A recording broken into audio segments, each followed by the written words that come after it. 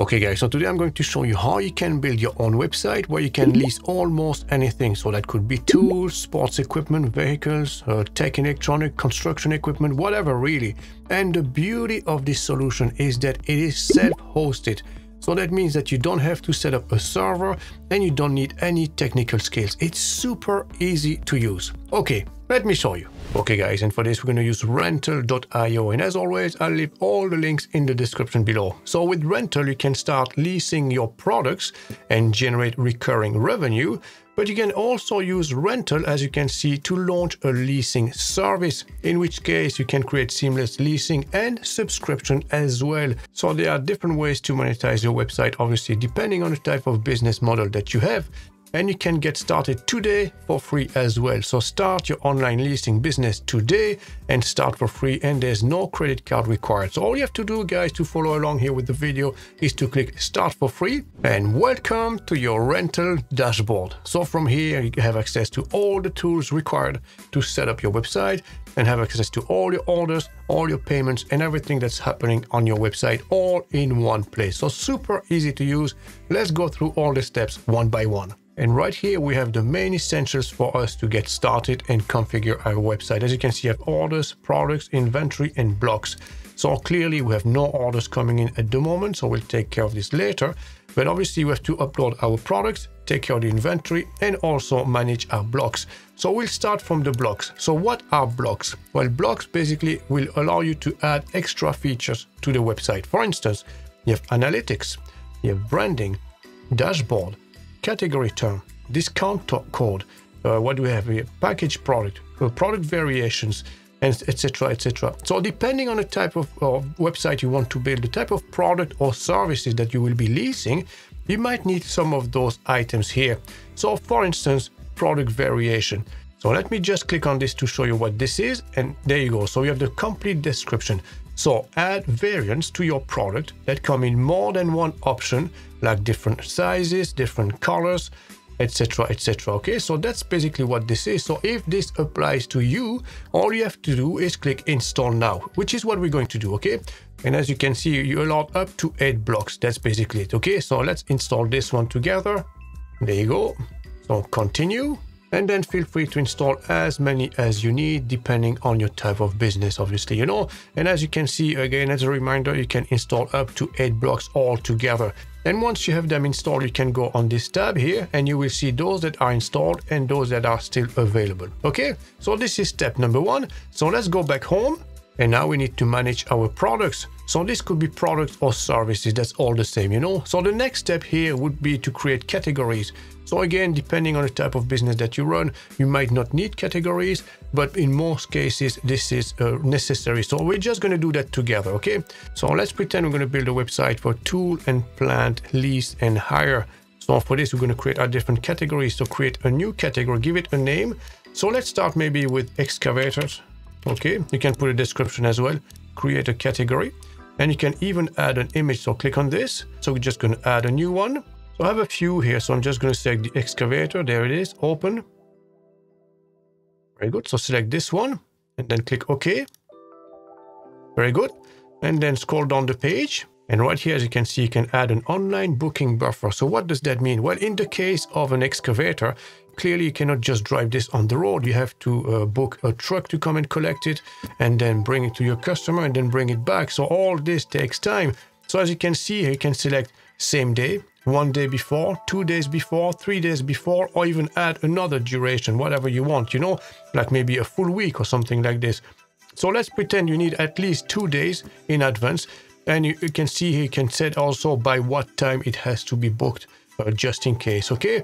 And then after this, click Save Changes. And we have our category done now. So we go back to our catalog and we can add as many as you want. So I'm going to add diggers, cranes and forklift as well.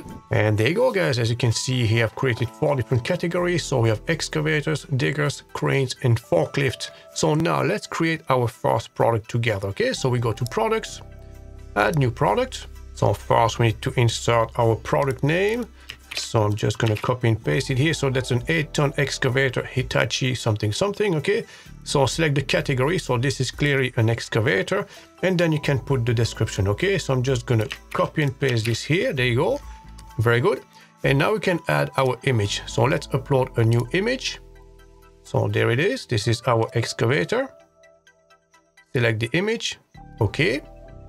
And now we can take care of our pricing. Oh, there it is. So pricing.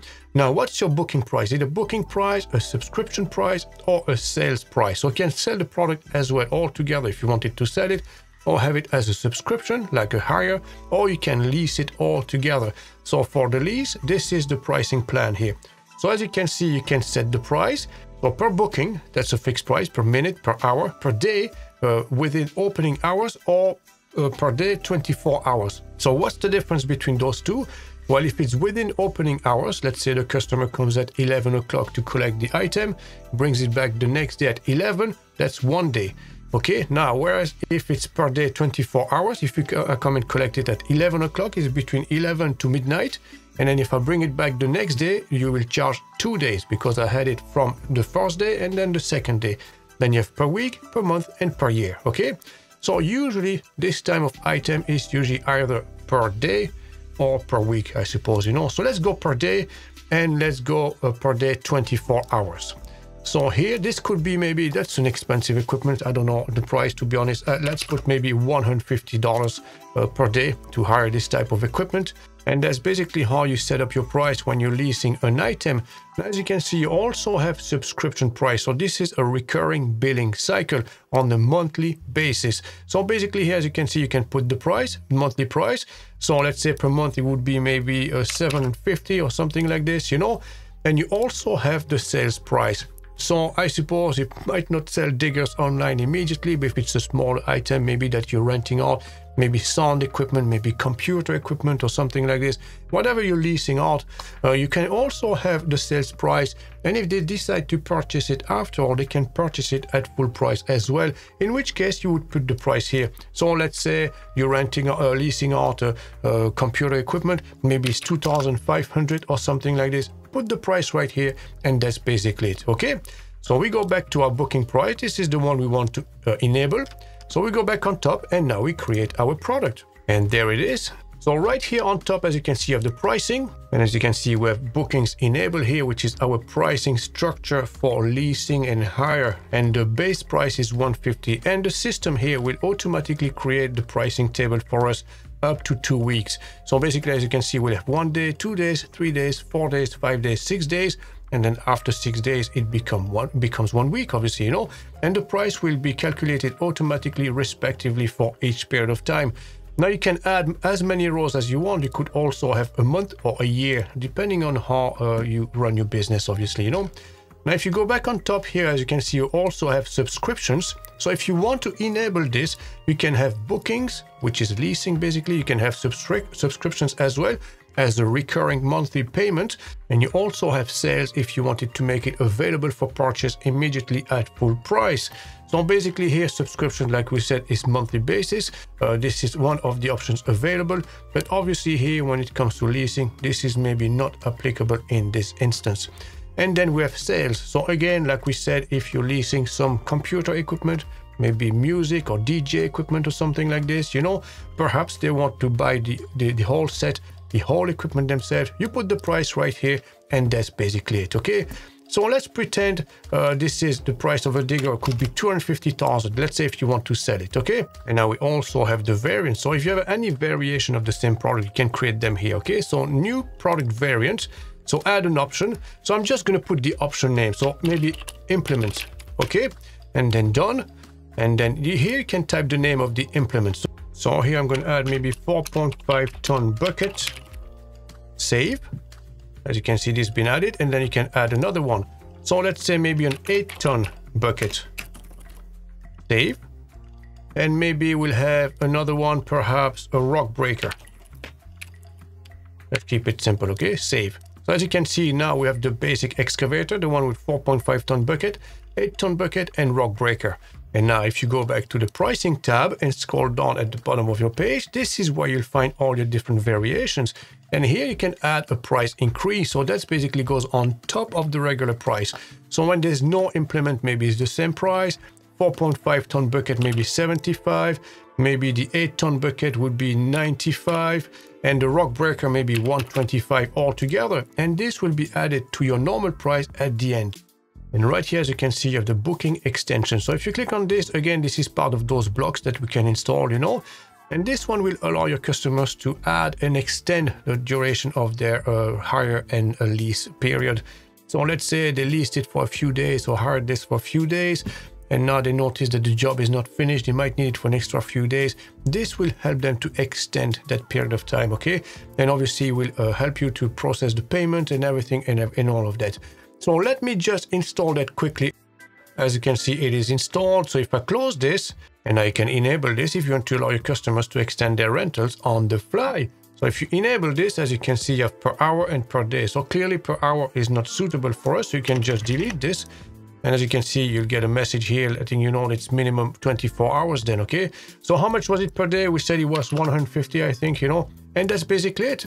So now if you go back on top of our page, we have the availability now. And right here, we're going to create our inventory because obviously you need to know how many excavators you have in stock of this type before you can lease them out to the public. So I'll click on this button here. And as you can see, you have all the different variations as well. So how many of the 8-ton excavator do you have in stock? So click on this. And as you can see, we can create your own SKU. So click on that. And this could be your own code, you know, so it could be 8-ton excavator 1 or the model or whatever, you know. So how do you have in stock? So let's say we have 3 of them, okay? And then all you have to do is click add to 3 items like this, okay? And then you can do the same with the different options here, all the different implements. So how many do you have in stock, and so on and so on, okay? So let's just keep it like this for now. And then if you scroll down the page, and basically here, this is where you set your opening hours, but this could be done globally as well in your main settings. So we do that later, you know, here we have settings as well, which apply globally to your whole website. And then after this, that's basically us done, okay? Click Save Changes. And that's it, we created our first product. So let's go back to our catalog, and there it is. And now I'm sure you can't wait to see what it looks like. So all you have to do is click on the product itself, click Preview, and there it is, guys. As you can see, this is a beautiful landing page, isn't it? And here you can either book or purchase it. So let's say you wanted to sell it at full price, you could do so as well. But let's go with booking now. So what type of implement? Well, let's go maybe with a 4.5 ton bucket. We only need 1. And what's the duration? Is it 1 day, 2 days, or up to a week? So let's go ahead with maybe a full week, okay? And right here, we're going to select when. So when you click on any of those dates, it will automatically gray out the full week. So let's say maybe from the 9th to the 16th. And here, let's say from 9 a.m. And that's the price, $1,125. And now we are ready to order. Click on this, and that's basically it. Now your customers can proceed to checkout, and ka-ching, that's you done. Now, obviously, for you to get paid, you have to set this up in the backend as well. So let me show you very quickly here. So if you go back to your dashboard here, you go to accounts, and this time payments. And right here, as you can see, you have 2 different options. You have rental payments and third-party providers. So this one is Stripe, okay? So you can connect to both of them. So basically here, this one is powered by Adyen, which is slightly cheaper. It's 2.9%, around 35 cents per transaction. Whereas Stripe, if you click on this, you'll be able to connect your Stripe account. But I believe Stripe is more expensive than Adyen. So you might want to choose this option over Stripe. But again, both of these methods are absolutely fine, guys, okay? And you can also set manual payment if you want people to come and collect on site. They can pay you in cash or any other payment method you have on site in your shop, perhaps, okay? So that's basically it. And then after this, your customer can check out. And there you go. Now if you scroll down the page, you will see we have the payment method here by credit or debit card, and also Google Pay. Now you can also create an order manually if you wanted to. So let's say if you were to take an order over the phone, someone rings your office and you take the phone and you answer, and someone says, oh, I would like to book an excavator for such and such date. You can do so as well. Basically here you go to create an order, select the excavator, select the type of bucket they want with it, and then basically here add to order. So here you have a quick overview. So here you want to book when, let's say maybe for 4 days, okay? And then you can select when exactly. So you can reserve, and then here we're going to select the date, okay? So let's say maybe from next month, and let's say it's from the 9th until the Sunday the 13th. Okay, so save this. Very good. And now you can send a booking link, and they can process to payment, or you can just save the order and then they pay you directly when they get on site. All the same, you know. So if I was to say send booking link, let me send it here. So I'm going to send it to myself, hello@mrweb.tv. Okay, and then you add your phone number 1 2 3 4 5 6 7 8, and then put the customer's name here and maybe some additional information. So right here, just send. Okay, and there you go. So we got the confirmation here. So I did two things. He sent an email and also at the same time a text message directly to your customer's mobile phone. And now your customer can open the email. In the email, there's a link. You can click on this and confirm the order. And as you will see now, if I go to orders, and there you go, guys, you can see the order was confirmed, and it's confirmed through booking link, which means it was received via email. Okay, guys, so now let me show you how you can customize the front end, your home page. So at the moment, this is what it looks like. So there's nothing on the home page. So let me show you how you can populate that with some items. Okay, so for this, we go back to our dashboard. We go to settings, online store, and right here you have everything related to the themes. Okay, so what we need to do, this one is live already. We're going to click on customize, and by the side you have all the different options of what you can add on your page, and this is basically a quick preview of what it's going to look like. Okay, so let's add a featured image first. So I found a nice image online, you know, related to construction, maybe showcasing all the equipment that you have. So open this. Very good. So as you can see, very nice. Now clearly the heading here, we have to change that. So let's change this. So for instance, you could have a heading that says tools and power plant leasing in Dublin, Ireland. And then we could have a subheading here, just like this. So by the day, the week or month, keen prices. So what's the intention here? Well, basically anyone landing on your homepage should know immediately within 2 to 3 seconds what your website is all about, you know. So as you can see, you have a picture image here that illustrates that perfectly. And then the main heading says tools and power plants leasing in Dublin, Ireland. We have no doubt what it is that you do, where you locate it as well. And also the terms that you can see by the day, the week or month, and then keen prices. Okay. And then right here, we have a call to action button. So you could put the label and also the link. So as you can see on our image, we have a lot of excavators, obviously, you know. So this could be the main point of attraction of your business, where you make the most money. Maybe you want to put this here, maybe lease an excavator. Okay, so let's type this here, lease an excavator. And now underneath we have to put the URL. So we go back to our catalog here and we can select the excavator. This one, for instance, we have maybe 8 or 10 of them in stock. Click on this, click on the preview button, and now fetch the URL here on top. Okay, so Control C, and now we can paste it right here. And there you go. As you can see, now we have a call to action button here, lease an excavator, which is the main point of interest of our business. This is where we make the most of money. So clearly we want to put that immediately on our homepage. And then after this, we go to homepage layout and you need to decide what you want to display here. So either your category listing or product listing. If you select product listing, be aware there is no banner. It's only with the category listing.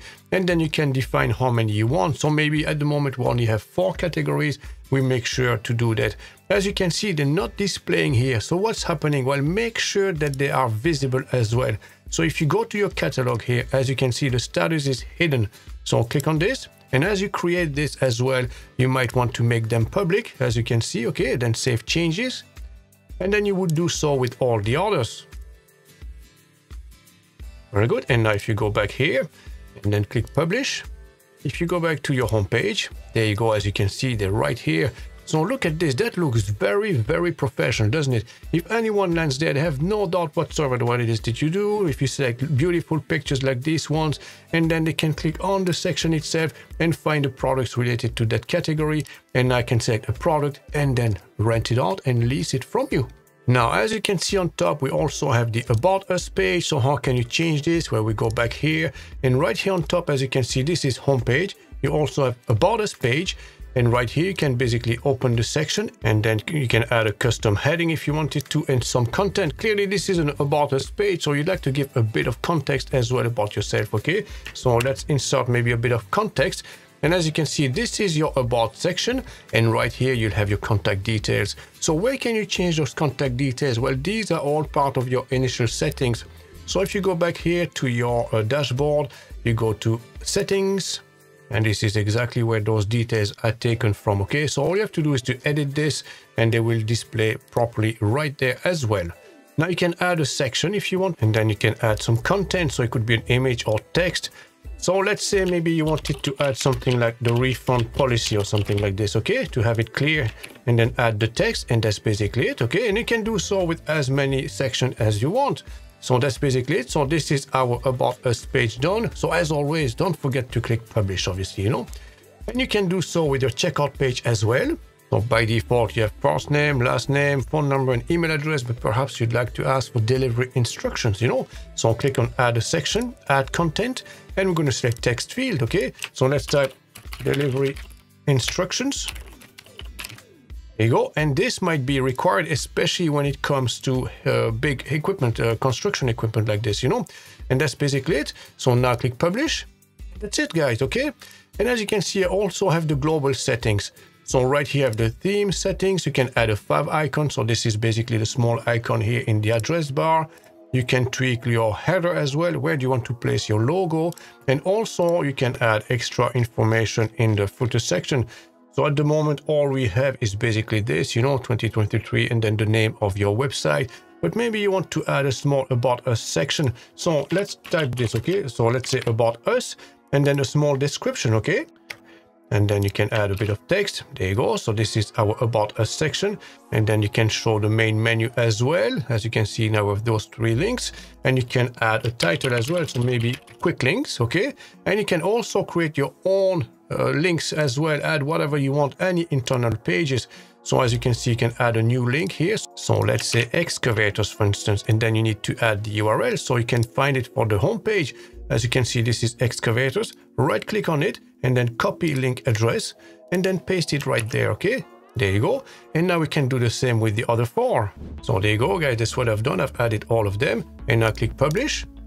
And now if we go back to the home page, as you can see, we have the footer section with all these different links. So if I click on this, it will bring us immediately to that category. Now, obviously, there are a few more options that you can go through on your own and discover them at your own pace. But this is basically the main essentials for you to create a leasing website. And now perhaps you'd like to find out how you can create a rental website using the exact same solution. If this is the case, I'll leave a video right here.